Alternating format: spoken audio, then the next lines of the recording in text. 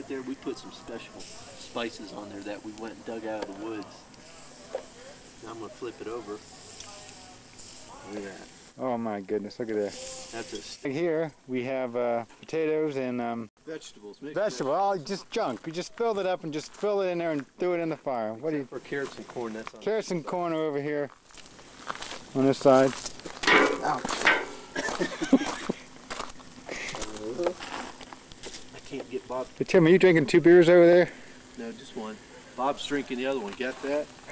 Bob's sitting there. Uh-oh, I'm in trouble now. Bob's sitting here. Sitting over there. That's my beer. This is Bob. Right there, Jill. Bob's getting drunk. I've seen him do it a few times. He misses you that much. Yeah, man. How do we know who gets the bigger side?